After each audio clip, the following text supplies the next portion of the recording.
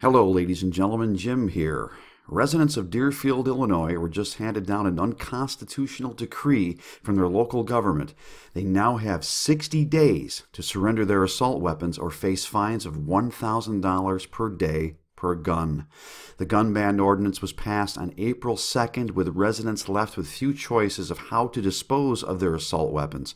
Upon careful reading of the ordinance, residents will be left with revolvers, .22 caliber plinking rifles, and double-barrel shotguns to defend their homes and families from criminals who could care less about the law.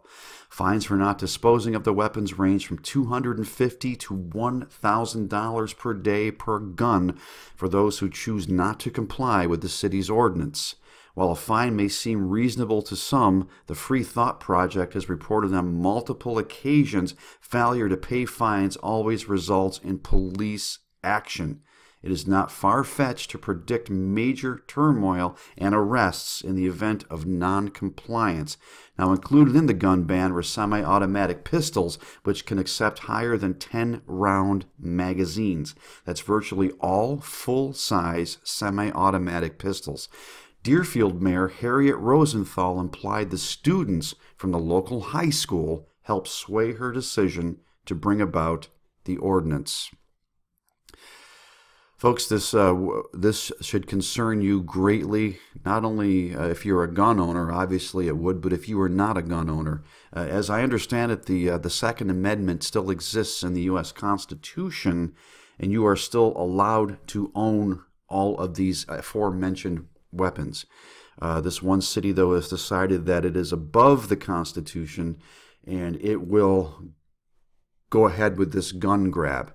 I unfortunately can foresee a time, folks, very soon, perhaps, when the U.S. Constitution is tacitly made null and void. This should concern you greatly, folks. I'll leave you a link to this. There's much more on it. I would ask you please to subscribe to my channel if you haven't done so already. Please give this video a thumbs up, and please share it if you feel so led to.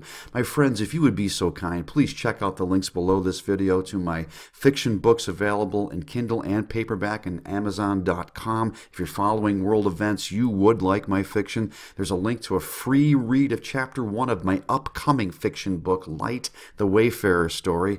There's a link to some music of mine and to a PayPal page if you want to buy me a cup of coffee.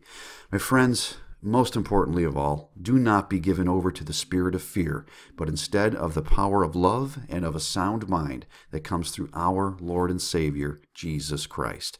God bless you.